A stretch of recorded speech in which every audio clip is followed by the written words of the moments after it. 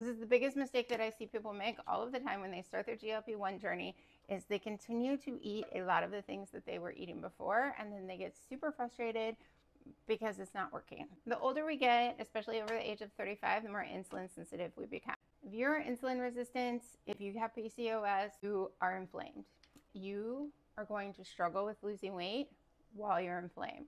So what's the fastest way to get rid of your inflammation? Number one, I want to scream as loud as possible from the rooftops to go gluten-free. When you have PCOS or insulin resistance, you eat gluten, your body starts to attack the gluten, which then causes inflammation. When you have inflammation, you can't lose weight. Secondary to that, if you're inflamed, if you have insulin resistance, sugar is going to affect you a whole lot differently than it does someone without those things. Something as simple as oatmeal, if you do not pair it with protein and fiber, it is going to spike your sugar, make you hungrier, and keep you from losing weight.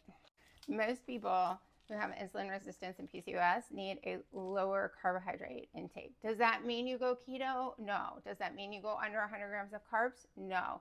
Usually the magic number in my experience with my clients is somewhere around 120 to 150 grams of carbs a day, and keep that in the morning and not at night. And then lastly, you guys gotta move. Do you have to do 10,000 steps? No. Do you need to get out and walk every single day? Absolutely. Having 3,000-4,000 steps a day or having less than that, a lot of you guys have less than that because you're working from home, doesn't help anything. 30 minutes of walking, no matter how fast or slow, it lowers cortisol levels by 70%, lowers insulin resistance, and helps you stay in a calorie deficit.